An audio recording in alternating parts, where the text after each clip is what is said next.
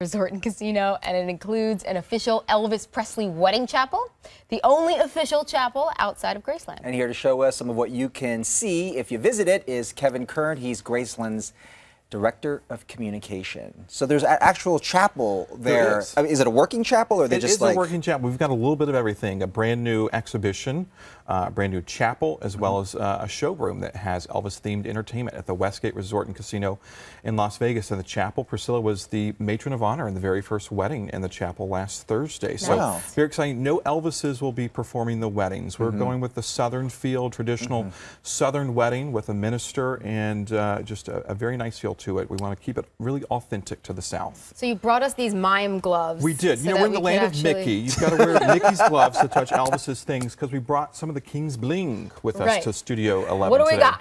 We actually have, these are some of the over 300 artifacts in the 28,000 square foot exhibition. We have the King's remote. So if he got It's Studio okay to pick 11, it up, right? yeah, you can pick it up. That's why I'm wearing the gloves. If Elvis wanted to change the channel on the television, he would have used this remote. This actually came from Graceland, from his upstairs bedroom. We wanted to be able to show a piece of Graceland without detracting from... Can you click it? He can click it. See, this is why they call them clickers, because they actually click. No, don't click it too much. Take it easy on the clicking.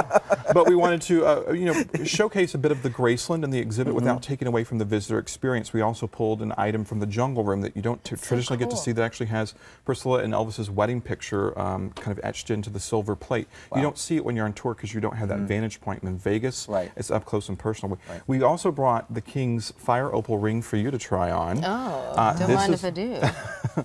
This is from This is some ring. Isn't it? What? You know, Elvis, he was the king of bling, and this is giant. Fire opal ring seen in the 1972 film Elvis on Tour, won a Golden Globe, and Elvis was known for his flashy jewelry, and actually when he would wear the Sorry, it's a little big for my finger. All right. Okay. Let's put it back. Okay. All right. You dropped Elvis's ring. It is still safe. What would be the value of something like this? We consider everything priceless, because these are the Presley family members' things. You're probably going to be the last news person we let try on things.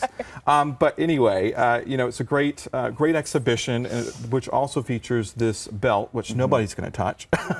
That belt is so it's cool, fantastic. though. Yeah. Elvis received this belt for breaking all box office records in Las Vegas. You know, Elvis really set the stage for modern day entertainment in Las Vegas, where you set up residency and the audience comes to you, like Cher, Elton, Garth, etc. Elvis was the first to really do that, and he broke all the box office records. But he did that in the 70s. He did it in the 70s. So this belt looks small to me, because it looks really narrow. Is this been taken in, or is this his size when he wore it? This is his size. Wow. And received this in 1969, and it actually features his name spelled out in diamonds. Also features stars and diamonds, rubies, and sapphires, and custom made for Elvis. He's actually wearing this in that iconic photograph of Elvis and Nixon in the Oval Office. Wow. You definitely do not want Lauren touching that. You can't go through the White House metal detector nowadays wearing that thing. They're not going to let anyone in there. A couple of other artifacts we brought with us include Elvis's junior year annual, his graduation tassel from 1953, Humes High School in Memphis. Who keeps their tassel from graduation? I did. Do you? Okay. Maybe it's a Southern thing. Yeah, maybe I grew up in the South. But you know, what's great is the Presleys were sort of pack rats, and that they kind of were the rags to riches story, and they saved everything, and that's given us the great versatility and allowed us to do the exhibition in London while not taking away from the experience at Graceland and Memphis.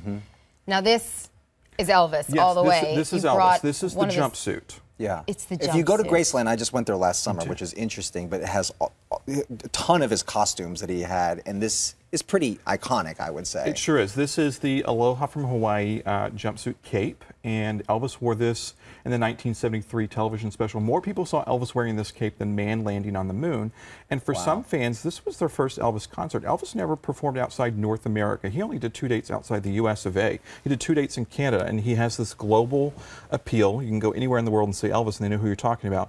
And for many folks, Elvis was wearing this in their first concert, first satellite televised concert, and then lastly, we have a tan jacket Elvis wore in the movie Viva Las Vegas. We've got a lot of movie memorabilia. Elvis did 31 feature films, along with 2 music documentaries, and wearing this tan jacket, playing a guitar, one of his highest grossing films in 69, I believe, 63. And of course, a fantastic film featuring Las Vegas. And of course, this was kind of the beginning of the association of Elvis with Las Vegas. And now Elvis is synonymous with both Las Vegas and Memphis. If you don't see an Elvis when you go to Vegas, you didn't do it right. And now he's back in the building at the Westgate Resort and Casino in Las Vegas, where it all began in 1969 for him. There's the information right there. It's a permanent Elvis exhibit, and the official Elvis Presley Wedding Chapel are located, as he said, at the Westgate Las Vegas Resort and Casino. Kevin Kern.